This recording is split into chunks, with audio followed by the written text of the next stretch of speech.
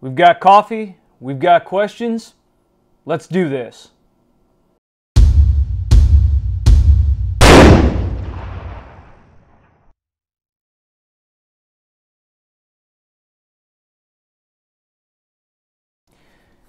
Hi, I'm your host, John McQuay, and this is Mail Call Mondays, the show that answers your questions about precision rifles, optics, and equipment. We've got a bunch of questions here today. We're going to get rolling into this thing. First one is off of YouTube. Karmas54 asks, what's your preferred distance when load testing, 50 or 100 yards? Well, it's going to depend on what kind of load testing you're doing. I prefer ladder testing right now. It seems to get me the best results for the least number of rounds fired. And when I ladder test, I'll actually ladder test at 200 to 300 yards. That gives me a little bit more spacing in between each of the different charge weights and allows me to get a little bit more meaningful results out of my testing. A lot of guys load test at 100 yards because they're afraid of the wind skewing their results. When you load test at 200 or 300 yards, all you're looking for is the vertical dispersion. You don't so much care how far the group spreads horizontally. Just worry about the vertical and check it that way. If you're doing some different load testing, you may need to bring it in a little bit closer to get better results, but for a ladder test, 200 to 300 on a 308 works better. The further you can push it out, the further apart those charge weight differences will be, and the easier it'll be to see when that node comes together and you get an accuracy node. So test where you get the most effectiveness out of it. If you're doing a ladder test, I say 200 to 300 yards. Formerly known as 07 asks, just wondering, when you run a Boresnake, how many rounds do you generally fire on a day trip? If I go out and send 10 rounds downrange every weekend and use a Boresnake after each trip, is that going to hurt everything? Well, when I go out and shoot, I'm generally running anywhere from 50 to 100 rounds. I'll run the Boresnake through, and when you pull the Boresnake out, you'll see this little puff of carbon come out of the muzzle when the snake pops out at the end of it. That's all we're trying to do, is just knock that loose carbon out. We're not really trying to do any deep cleaning. When I say I run a Boresnake through, that's exactly what I mean. I run it through once. Just one pull through, ball up the snake, throw it back in its bag, and we're done. I hesitate to say that running a snake through once every week is going to cause any damage to your rifle. Now, the key to the Boresnake is when you pull it through, you want to pull it straight through. You don't want to pull it to one side or the other, because then you're running that cord over the edge of your crown. And if you're running the Boresnake through very often and you're really pulling that cord across the crown each time, after a couple of years, you may end up with a little bit of wear on one side or the other. So make sure you're pulling it straight out. But you figure if you're pulling it through once a week, that's 52 times a year. That's going to be quite a few years before you actually start to get any kind of appreciable wear from something as low abrasive as the Boresnake. So I wouldn't worry about pulling it through just once after each range trip. I wouldn't go any more in-depth than that. Ford VG asks, do you ever shoot your AR-10 in the matches you shoot in? I'm looking at 6.5 Creedmoor for DPMS and a second one from either POF USA or Black Rain Ordnance. Well, Ford, I do shoot my AR-10. It's chambered in 308, and it's actually a custom build. It's running a Noveske barrel. It's not a factory barrel in it, but it's pretty accurate. It gets done what I need to get done. I've won a couple of matches with it. I don't have any experience with the DPMS 6.5 Creedmoors. I've talked to a lot of DPMS owners, and they shoot the 308s and really love them and find them to be considerably accurate. I have mixed feelings about the DPMS rifles, but until I actually get a chance to get one and just beat the trash out of it, I can't really give you any meaningful feedback on it other than secondhand information, and I really don't like to pass along secondhand information. I have shot the POF 308s, and they are fairly accurate. I got beaten pretty badly at some matches before by the 6.5 POFs, so I don't think you'll have any kind of problem at all with the accuracy out of a 6.5 POF. So I think that's probably a good option for a match rifle where you're able to shoot the semi-autos. Of course, in the end, it's going to come down to the shooter and how well you can drive that thing. Mr. MattPex 2010 asks, what's your opinion on the Howa 1500s? They're very popular here in Australia, yet seem fairly unknown in America from what I've seen. Well, there was a big push for the Howa 1500s a while back as a good budget option. They seem to be fairly accurate rifles. I don't have any because I just have a ton of Remington 700s. The Howa 1500s are kind of an odd duck. They use a similar system to similar pattern to the Remington 700, but the parts really aren't cross-compatible with them. What I would say is if you can get an extremely good deal on a Howa and you intend to keep it fairly close to its factory configuration, go for it. However, if you are intending to have it accurized and have a new barrel put on it later on and drop it into some different stocks and all that kind of different thing, you're going to be better off going with a Remington 700 just because the extra money that you spend on the actual action or the barreled action itself is going to give you quite a few more options later down the road. A lot of times in this game we really get hemmed up into trying to pinch pennies and save a couple of bucks here and there.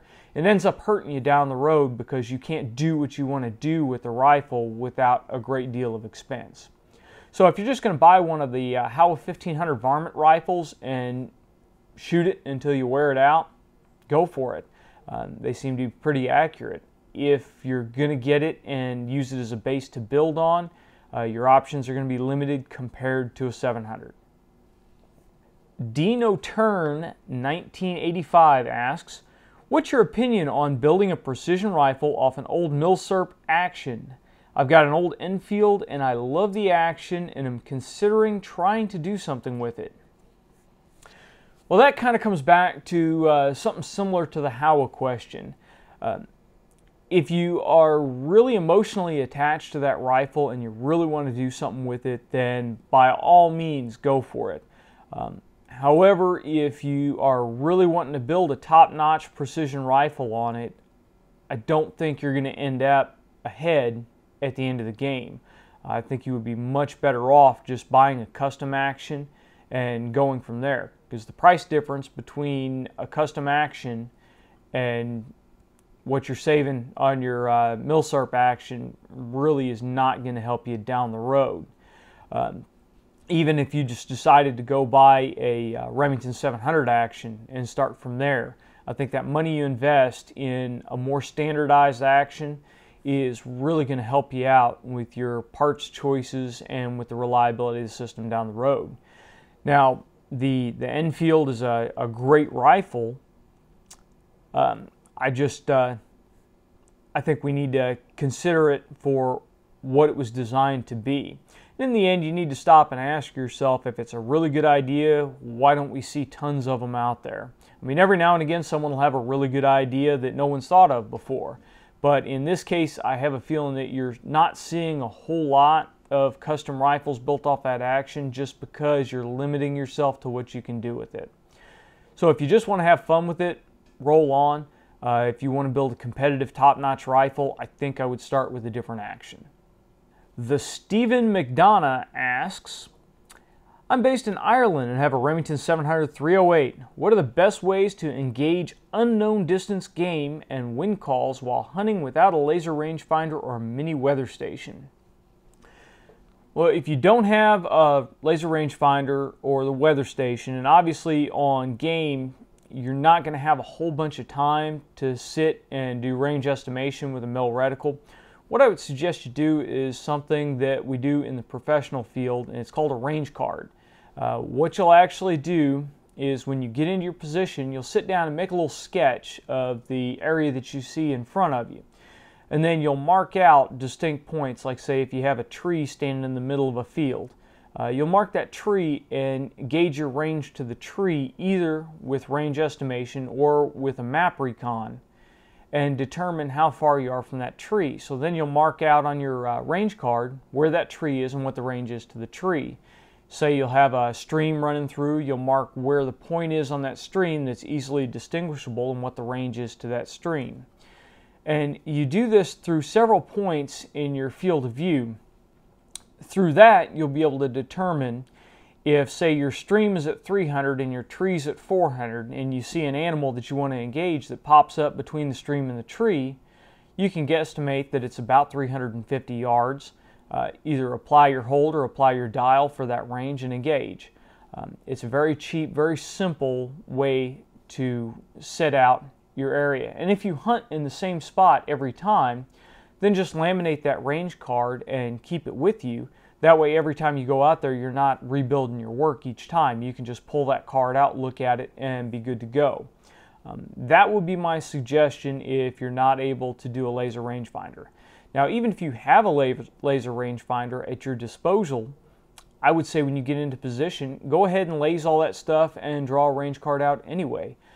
It's going to help you. It's going to be faster than fiddling around with that stuff. And while it may not give you a extremely precise range, if you do enough points on your range card and you're detailed enough on it, then it's going to get you close enough to engage a target at reasonable hunting distances. Again, I won't get into the whole long-range hunting thing. You have to know where your skill set is and know what you can reasonably engage an animal at with a high percentage of chance that you're going to drop it right there. So give the range card a try. Now, as far as the mini weather station, if you have a smartphone, here in the US at least, there are tons of apps where you can get your environmental variables from a close weather station. Usually if you're pulling off of like the Weather Channel app, they'll pull from the closest airport around you. So if you're fairly close to an airport or fairly close to the weather station that your app is pulling off of, then you can get the environmental variables from there, and that will be accurate enough for hunting. I know quite a few guys that don't bust out the Kestrels. They use a app in their phone for their ballistic variables, and they'll just punch the button and tell the app to pull it down from the closest weather station. So give that a try. If not, you may just have to log into the computer and you may have to check your variables before you leave for the day and hope that gets you close enough throughout the day. Tactical Wannabe asks, I'm sorry if you've already answered this question, but what are your thoughts on barrel break-in on a precision bolt gun? Gail McMillan seems to think it's a waste of time and barrel. Do you find any difference in accuracy breaking in a barrel compared to not breaking it in? Well, my belief runs quite a bit similar to what Gail McMillan's posted in the past. Obviously, he's passed on now, so I can't very well contact him and get his one-on-one opinion for it. And he's got quite a bit more experience in the barrel making and shooting area than I do. But he seemed to believe that break-in was, for the most part, something the barrel manufacturers tell their customers so that they can sell more barrels. Think about it, if you spend 10% of a barrel's life shooting bullets down trying to break it in, then that's 10% quicker that you're going to be ordering a new barrel. And barrel manufacturers are going to sell 10% more barrels. So that was pretty much his take on it. I'm paraphrasing very, very narrowly on that. But my belief goes somewhat similar to that. If it's a factory barrel, there is nothing you're going to do by running a patch, 2 patches, 3 patches, or 20 patches down the barrel between each shot that you're not going to do by just pulling the trigger again. If it is a custom tube, all the break-in should have been done for the most part by the barrel manufacturer. Now, when they run the reamer in the barrel, it will leave a little bit of a burr at the throat. And the argument on break-in is that you're trying to knock that burr down without leaving very many copper deposits in the barrel. I don't so much believe that it's something that's necessary for you to do. Now, on the flip side of things, if you really desire to break in a barrel, all you're wasting is time if you're using the appropriate cleaning gear. If you're using a rod guide, if you're using a coated rod, the proper jags or the proper brushes, then you're not putting too much extra wear on the barrel by actually cleaning in between each shot for the first 10 shots, 20 shots, 50 shots, whatever you want to do. It's not going to be that big of a deal. However, to me, my time is worth more than the cleaning supplies or the tiny bit of barrel life that you're expending. I would much rather just shoot the barrel and get it done. Within the first 20 to 100 rounds, you're going to break that barrel in. When you get up into 1,000, 2,000 rounds, you've smoothed the barrel out as smooth as it's going to be. Part of the thing that we're trying to do by not cleaning the barrel every time you go out to the range and shoot it is allow that copper to fill in the pores in the barrel and all the rough spots, and allow it to smooth the barrel out and keep it good to go. So just keep that in mind. When it comes right down to it, if you think that breaking in the barrel by some magical process is going to make you shoot better, go ahead and do it. Shooting's at least a 50% mental game. So if you have higher confidence in your equipment, then you're more likely to be putting good shots downrange. Just make sure if you decide to follow some kind of break-in procedure that you're not cheating yourself. You're using a rod guide, you're using a good quality coated rod like the Dewey rods that we mentioned in the last episode, that you're using a proper jag, and that you're not leaving solvent in there or leaving oil in there, and you're not running a bullet down a wet bore. So keep that in mind. For me, I just take them out of the box. I clean the barrel the first time to make sure there's no residue from manufacturing in it, and then I'll send rounds downrange. That's all I need to do. That's all I've ever found necessary. Now, if you're watching this and you're a bench rest shooter, do whatever the bench rest champions do. I'm not a bench rest shooter. It would be stupid of me to tell you as a bench rest shooter how to play your game. So do whatever the top shooters in bench rest are doing and follow them. In the bench rest game, you're talking group sizes in the teens. That is nowhere near the accuracy necessary for tactical rifle shooting. And I'm a tactical rifle shooter. I don't find any benefit in breaking a barrel in. Gilberto Padilla asks, I have a Bell & Carlson M40 stock on my M700 rifle. Would there be a noticeable accuracy difference in either bedding the stock or switching to a high-end Manners or Macmillan? If not, then what justifies the cost? We've got to break your question down in a couple of different parts. First of all, you may or may not see an accuracy difference in bedding your Remington 700 into your Bell & Carlson stock. It's not a question I can answer specifically with a yes or no, simply because we're dealing with factory rifles and factory stocks. The last part of your question about what the price difference is between the two. When you are paying for a Macmillan or Manners stock, you're paying for a higher level of quality and you're paying for higher level materials. The materials that are used to construct a Manners or Macmillan are quite a bit different from a Bell & Carlson. That's where the money's going, into the better materials and into the hand-laid process and the extra quality control checks that you're getting with those stocks. Now, if you decided to go with a Manners or Macmillan stock, you're still going to need to bed it to get the most out of it. Neither Manners nor Macmillan offer a bedding block outside of the Manners mini chassis. If you ordered a Manners with a mini chassis into it, that actually is a bedding block, trigger guard, and magazine system combined. And that doesn't require any bedding at all. You simply drop your action in and bolt it down. The Macmillan, you can order them with pillars already installed. However, you're still going to need to bed it to get the most accuracy out of that rifle system. So with your current setup, with the 700 and the Bell & Carlson stock, if you think you're going to see an accuracy gain, bed it. Properly bedded rifle is not going to reduce the accuracy. So at worst, you may have wasted some time and a little bit of materials and gotten no gain. At the best, you may see an increase in accuracy bedding the rifle. So there's really nothing to lose other than a little bit of time and a little bit of materials by doing it. Now obviously if you improperly bed the rifle, you can reduce the accuracy. So if you don't feel comfortable in doing the job on your own, take it to a gunsmith and have a gunsmith do it for you. Jay Calnan asks, do you ever shoot using a sling for support? Do you have any recommendations as to a sling that would be good for this on the budget build Remington 700? Well, I've got a couple of sling recommendations, but I think I'm going to hold them until next week. Next week I hope to cover some slings and hope to bring you something a little bit different in the sling arena that we've been working on. So hold that question. We'll hit it next week and hope to show you something. On Facebook, Shane DeLange asks, when choosing a scope, is it better to choose a 1-inch tube or a 30mm tube, and why? Also, what are the pros and cons of a bigger 56mm versus smaller 40mm objective lens, and is there such thing as going too big?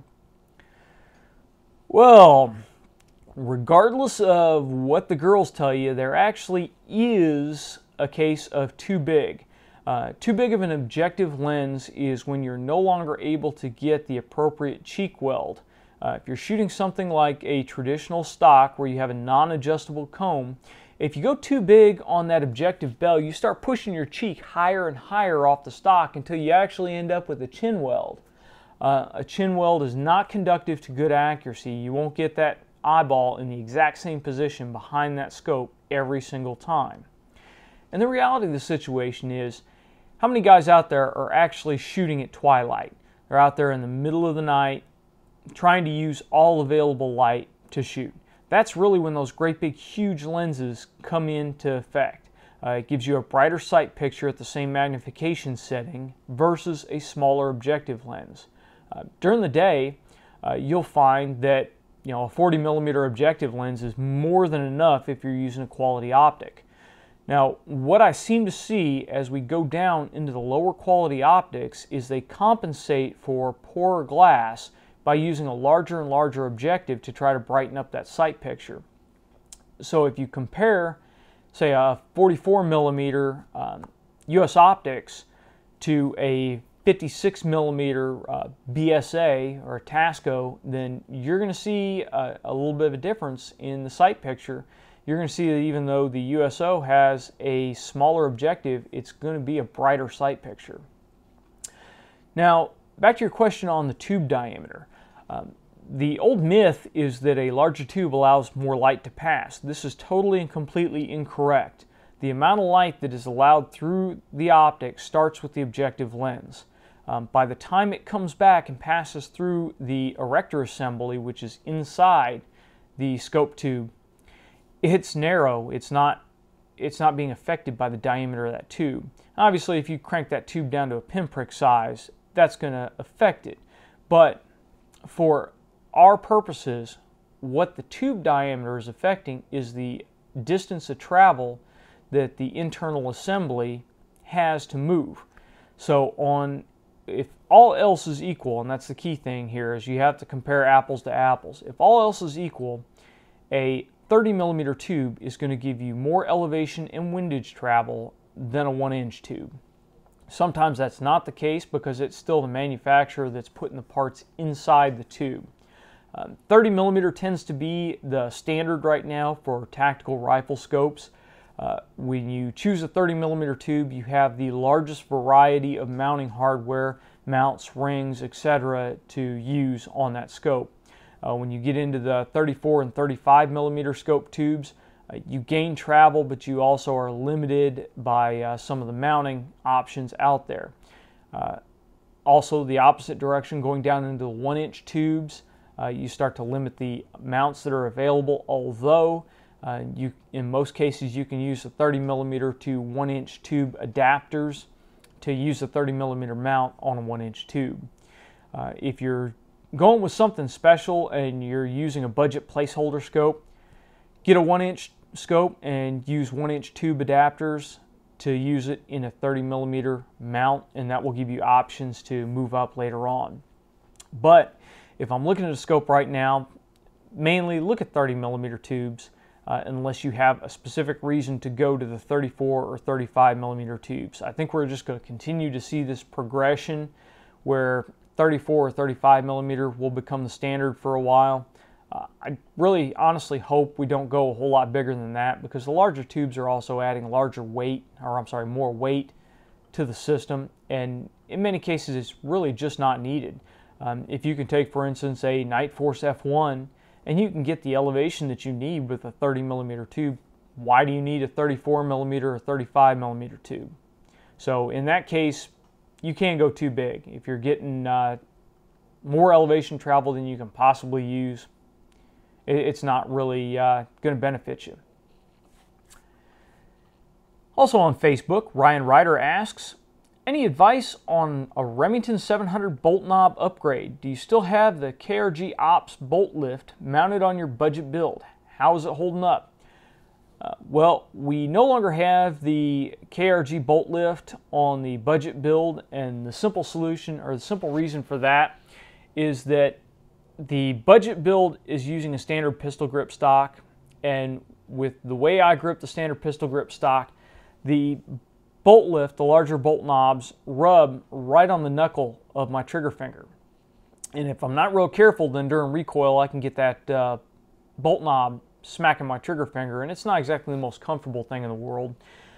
It's not exactly painful, but it's also distracting. I don't like to have anything rubbing on my trigger finger when I'm applying pressure on the trigger.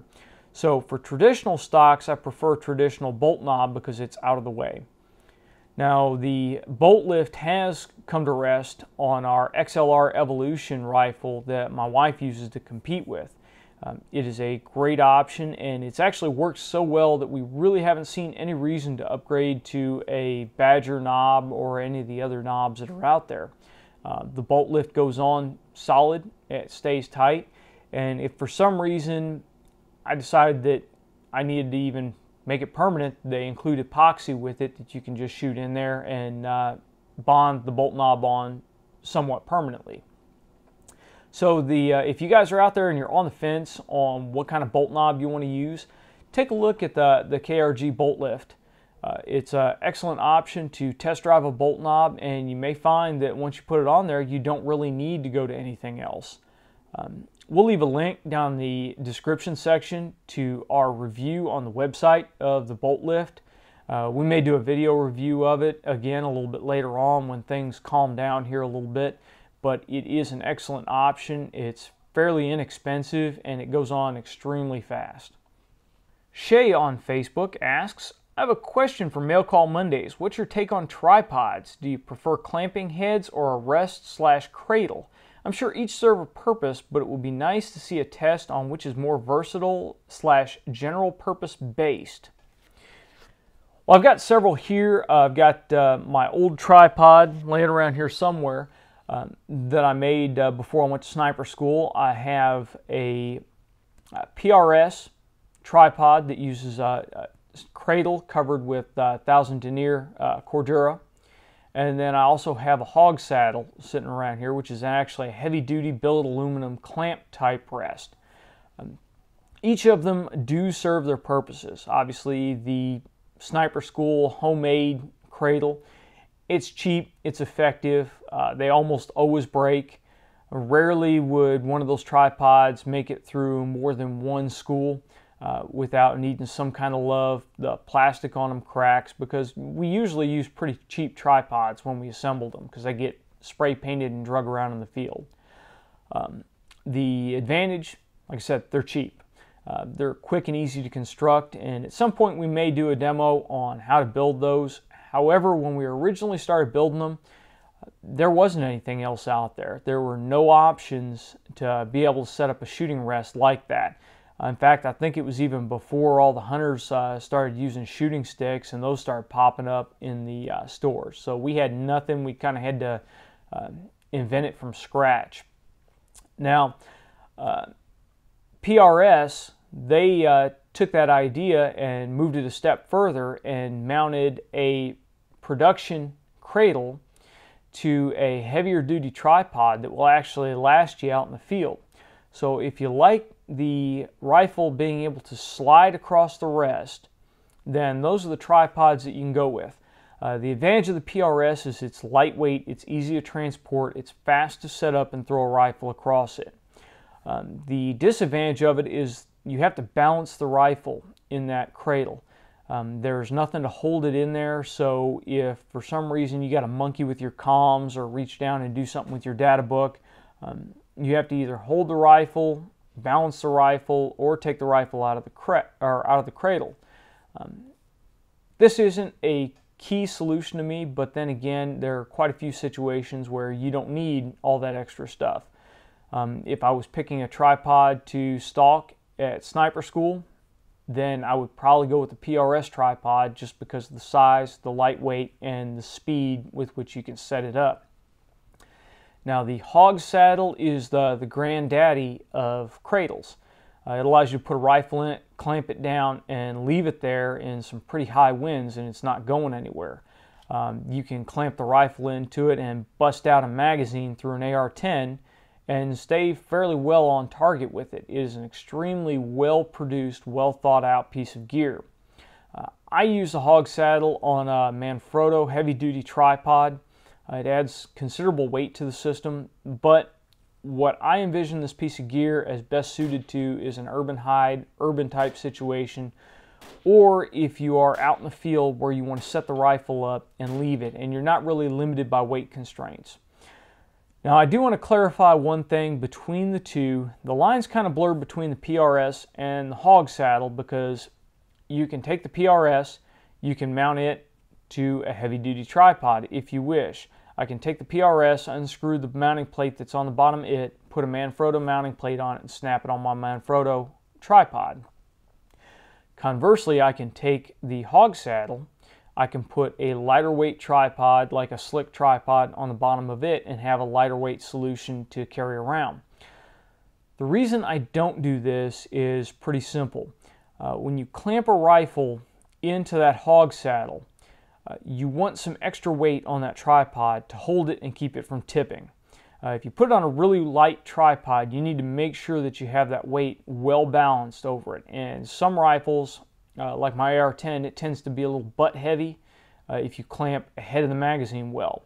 So you have to really be careful of where you clamp it in if you're using a lightweight tripod. If I'm using something heavy duty like the Manfrotto, I can throw it in there and not worry about it. Now, the PRS tripod, even if you mount it on a heavy-duty tripod, you still don't have the ability, or the PRS cradle, if you mount it on a heavy-duty tripod, you still don't have the ability to lock the rifle in. However, you need to try your shooting style on each of them. The gripping material that the hog saddle puts in there kind of prevents it from being used in a free recoil / sliding fashion. It's a bit grippy, it likes to hang on to things, so I don't think you're going to get the rifle to slide real well in there. The 1000 denier Cordura that they use on the PRS cradle will allow your rifle to slide pretty well, so during recoil you can get that little slip forward and back and not have your tripod bounce around everywhere. We hope to do a little bit more in-depth review of the different tripod options coming up. I know I keep pushing a lot of videos back, but I've got a lot of stuff sitting here that we got to get reviewed and get back to the manufacturer. So the things that we have more freedom on tend to get pushed back a little bit. So we're going to try to get to that. I have a lot of the videos shot for the hog saddle review. I just haven't sat down and wrapped it up. So I hope to get into that really soon. Well, that's it for our questions and answer section today. I've got a new piece of gear that just came in this week from Dennis Adams down in Virginia. This is our completed Accuracy International or Badger M2008 action wrench. Dennis did an exceptional job on this thing. It's beautifully finished. It is a matte, almost bee-blasted look to it.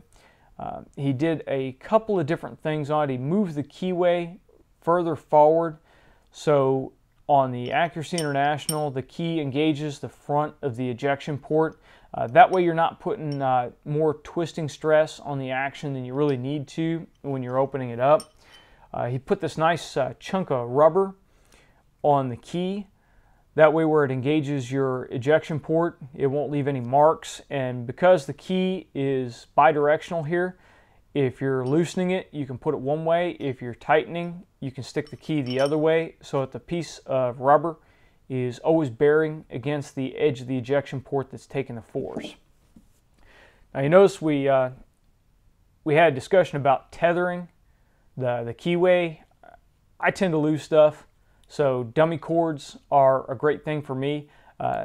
Dennis went ahead and put this nice rubber-coated steel cable on here to hold your keyway on, or your key on, so you never lose the key. There appears to be enough slack in here that it's not going to be any problem at all getting in the way. It's not too long, which would also get in the way. Attached it just by doing this little groove here ahead of the hex wrench, or the hex portion of the tool. Now Dennis put a ton of thought into this tool here, especially on how to set up the engagement area to get your wrench on here. There are several other tools out there that either use an extension that is just welded on, or they use a square drive, or several different things.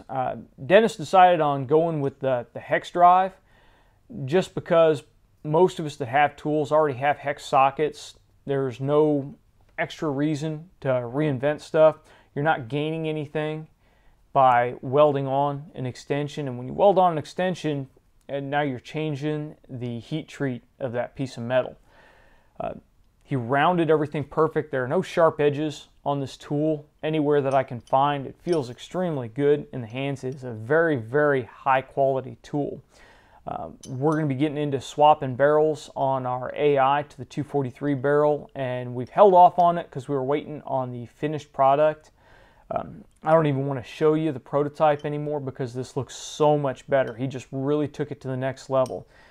Contact information will be in the comment section below on how to get a hold of Dennis if you want to order one of these up for your Accuracy International or your Badger actions. It will work with both the long action, it'll work on the AX, the AW, the AI. Everything we tried it in, it fits in just fine. It will also work on the Badger long and short actions. I don't have a Badger here, but I was assured that it will work on those. Dennis is also starting work on a TRG wrench, so we hope to see what he comes up on that. So give him a call if you need a wrench for your rifle. Well, that's about it for this episode. Hopefully we'll get this out on time and get it up to you Monday morning.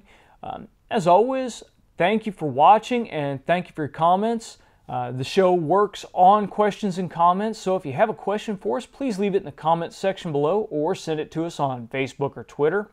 If you like this episode, make sure you hit that little thumbs up button below. Liking helps us in our search engine rankings. If you dislike the video, please leave a comment and tell me why. Thank you for your time, and we enjoy doing this episode. As long as you guys are watching it, as long as our views are going up and our subscribers are going up, we're going to keep this thing rolling. I hope to get you some review videos later this week. That is the goal, so keep an eye out for those. Remember to subscribe. If you subscribe, then you'll get notified as soon as we release new videos.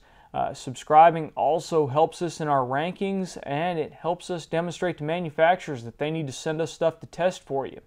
So please click that little subscription button and help us out.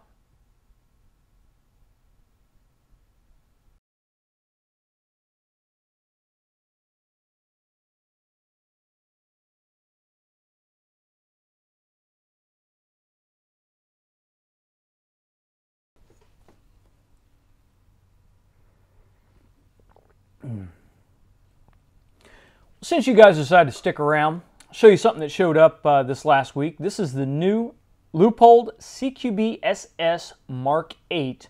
It is a 1.1 to 8 power by 24 millimeter close quarter battle optic. It's designed more for a DMR role where you can either dial it down to 1 power to use it for the close range stuff, or you can crank it up to 8 for pretty precision shots. This one has the MTMR reticle in it, which we'll get into detail a little bit later on. A couple of key features on it. The power is adjusted on this scope by just grabbing the entire ocular assembly and rotating it, much like a Night Force scope. You don't have to worry about fumbling for the tiny magnification ring. You just grab the whole knurled assembly and crank it to whatever power you need it to be. There's still a really high raised nub right here so that you can feel where the power's at. You can get your thumb up there to give you some extra purchase to rotate it if it's wet or icy. Thought that was a real neat design. It has a locking ocular adjustment, so once you get that dialed in, you can lock it down and not worry about bumping it or moving it. I'm a great fan of this type of ocular adjustment. I really don't like the fast focus eyepieces. I think they're way too easy to get twisted out of position. The most notable feature on the scope, besides the 1 to 8 power magnification range, are the locking turrets. If the turret is set at 0, you grab it at the 3 and 9 position and squeeze it together, and that unlocks it, so now you can rotate the turret. When you get to your desired dope setting, you just simply release it, and now the turret's locked and it won't turn anymore until you push the sides in and rotate it. It also has a 0 stop, so you don't get lost in the rotations of the turret. You just crank it back and hit your 0 stop, and there you are. The locking feature is also applied to the windage turret. So to rotate your windage, you still have to squeeze in the sides of the turret. I really like how the windage turret on this is marked. It's actually marked with right and left markings, so you can tell when it's rotated which side you're on. And if you get it rotated, it won't actually rotate all the way over, so there's no way for you to go one revolution past. You're always either on left or right. It has illuminated reticle. There are quite a few adjustments on the illumination. We haven't had it out at night yet to see if the reticle blooms or if the adjustment levels are appropriate, but we'll be sure to test that. Overall, this is a really beefy optic. The construction feel inspires a great deal of confidence in it. I'm really looking forward to getting this on a rifle and getting some rounds down range with it. If you have questions on this optic, please post them in the comments section below, or send us a message, or send them to us on Facebook or Twitter. What we're going to start doing on optics and some of the other gear that we review is I'm going to do an initial overview, much like I'm doing right now, and then I'm going to give you guys the option to ask some questions through the comments section, and then when we do the full review, we'll try to include those or try to answer those questions. I think this will give us a more in-depth review, because a lot of times when I'm looking at things from a little bit different viewpoint than you, the viewer, may be looking at them. So I really need your input to give a very well-rounded review of the products. So if you have any questions on the CQB-SS, please go ahead and post them in the comment section below and we'll get to it. And of course, this will confuse the hell out of any of the guys that didn't watch all the way to the end, because they'll be thinking, when did he talk about a rifle scope? So keep up the good work. Remember to subscribe, and now go watch some of our other videos. Thanks. Have a good day.